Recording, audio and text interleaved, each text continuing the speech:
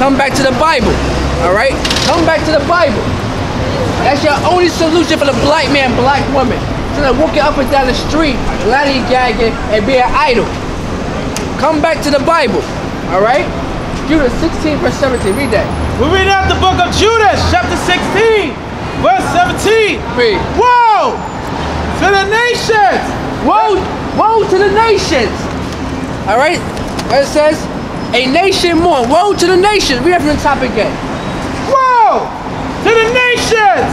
All right? That rise up against my kindred. Right, against our people, Israel, like you, white boy.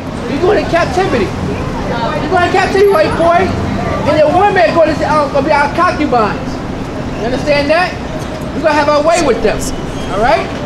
So read it from the top again. Woe to the nations! Woe to the nations! All right? Woe to the nations. A nation mourn. All right? This is the Most High's judgment. This is the Most High's judgment. Read on. That rise up against my kindred. That rise up against our people. All right? There was no justice for our people, but the Most High gave us justice. All right? They kill our brothers, our people every day. You understand that, sister? You understand that? But you walking with the enemy. You can't walk with the enemy, sister. You can't do that. They're going to have you hung up on a tree somewhere. Strung out on drugs. Yeah. You know, naked in the alleyway. Come on now. Read from the top again. You can't trust the white people. You can't trust the white man. You never know what he's up to. All right, read on. Woe to the nations that rise up against my kindred. Yeah, woe to the nation that rise up against our kindred. Meaning death to the white man. That's in the Bible. Death and destruction to the other nations. Read on. The Lord Almighty will take vengeance of them. So the Most High taking vengeance for us. We didn't do this. The Most High put that spirit on that white boy to shoot up everybody. All right? The Most High put that evil spirit on him. The Most High did that. So read that part again, brother.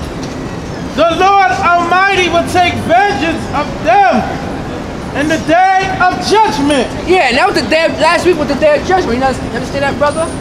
This is what the Most High is doing. Understand that? Read on.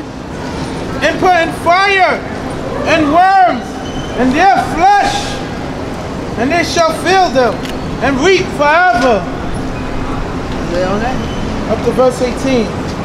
All right, go to Sirach 35 and 18. Sirach 35 and 18. So it's high time for our people to wake up out of sleep. It is now for our people to come up out of darkness. All right? Sister, you know your nationality?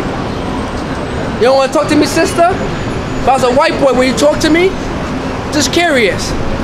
See how people are? She's chasing that dog. Yeah. He's chasing out that white boy down the street. All right? So read that from the top. We're reading out the book of Ecclesiastes. Sirach, chapter 35, verse 18. Read. For the Lord will not be slack, neither will the mighty be patient towards them.